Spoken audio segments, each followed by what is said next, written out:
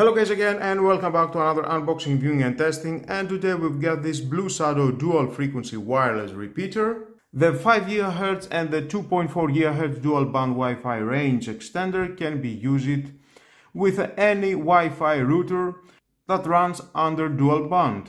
It offers up to 300 megabits per second for a 2.4 GHz and 867 megabits per second for a 5 GHz network. In a total up to 1200 megabits per second. That's how you will enjoy a high-speed data transfer with this repeater. Of course, I'm going to test it. I will perform a test 2 meters away from my router and 15 meters away from my router. And that's how I will compare if my internet speed it will drop with this extender or if it will be the same as my router.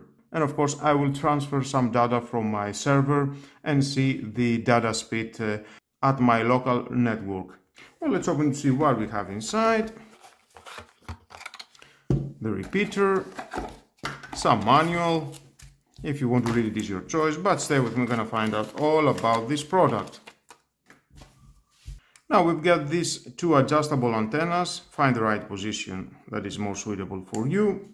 These two high-gain antennas provide excellent wireless coverage in your home or office and even on a patio. Delivers a better Wi-Fi coverage. Well, we're gonna find out that if it is true or not. And that's how, with the help of these two antennas, you will enjoy a high speed at the place where it's installed. We've got the WPS button, one press and connect with your router. WPS LED and here. Reset button, it is here. There we've got then the reset LED, power LED, data LED and the signal LED. It will inform you when the signal of the repeater connected to your router it is good or not. Nice, I can say it is a small device, very easy to connect it at any place to your home and enjoy your internet. That's all that. I think it's time to make the setup, connect it to my router and see how it works, and performing of course the tests. Now let's power it on. We can see the LEDs. The LEDs are flashing at the unit and we've got notification connected to the Blueshadow. I will do this process from my smartphone. Now we need to choose the 2.4 GHz network, the network of our router. Enter the password and finish. Setup is complete. Reconnect to the network after 30 seconds. And now we can see we've got the power is flashing, the data, signal, it is on.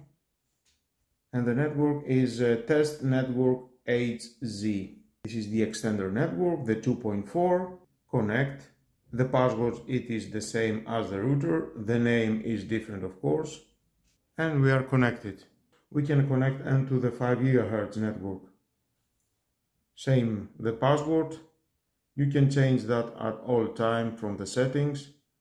And there it is, I have connected into the 5 GHz of this extender. And of course you have the options to make the setup from your laptop or desktop. Choose the Wi-Fi of your extender repeater, connect, and it will guide you through this link and starting the setup process. Here you need to choose the 2.4 GHz or 5 GHz network of your router. You can choose a different name for the extender. And you need to enter, of course, and the password of your router. And next, and finish. That was all. You need to wait about 30 seconds. And now starting the test 4 meters away from my router. On a 2.4 GHz and 5 GHz network, my internet speed from my provider is 100 MB per second download and 10 MB per second upload. And we can see on a 2.4 it goes to 73 and a 5G it goes to 92. And to upload it is the same, it is 10 MB per second. Now let's see 15 meters away from my router. Okay, the speed is very promising, but it's dropping. On a 2.4 we can see is 53 and on a 5G is 91 megabyte per second. And again, on a 2.4 it has the limits. 5 GHz it is better, and in the upload. And now we can see the speed copying some files to my server. On a 2.4 it goes to 1011 megabyte per second, and in a 5 GHz network it goes 14 megabyte per second.